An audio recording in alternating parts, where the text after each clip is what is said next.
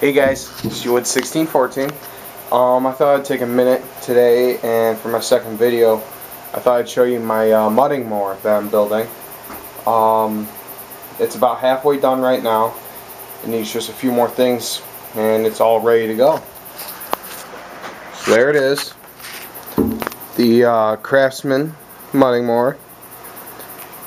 I got some Razor tires on the back, a nice Harley exhaust. I'll show you it. These right here are my own kind of custom little design.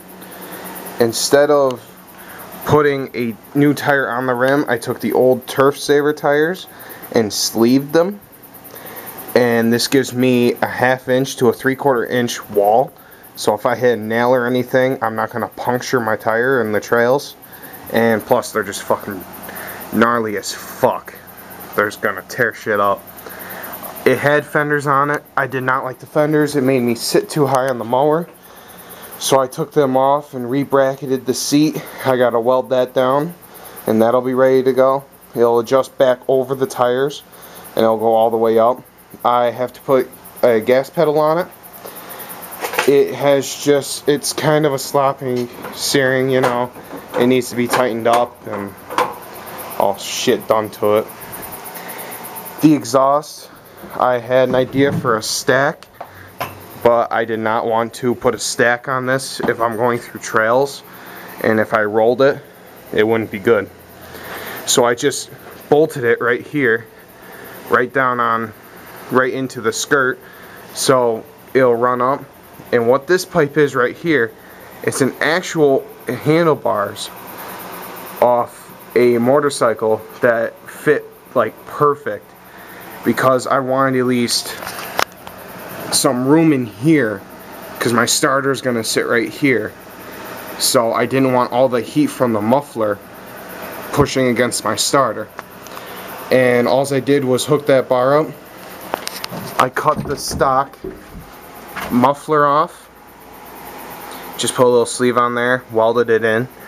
It works awesome. My battery right now sits in the front of my mower, just because, like I said, I redid the back, so I did not think to put a battery hold in it. So I'm pretty sure what I'm going to end up doing is put it under the gas tank down in there and use it like that. Make sure it clears the steering. The hood used to just be like a normal lawnmower hood. Because I took so much off of it to make that muffler fit, I just made it so it would turn up. Real simple, like 2 bolts. Works awesome. Doesn't come up while I'm riding through trails. And so pretty much that's it. It's just a 14.5 Briggs & Stratton gold. So it works really nice. It's a nice sounding motor. That's pretty much it. Right now it has a 1.5 to a 5 in the back. Stock, this mower has a 1.5 to a 9. So right now I'll do about 7-8 miles per hour easily.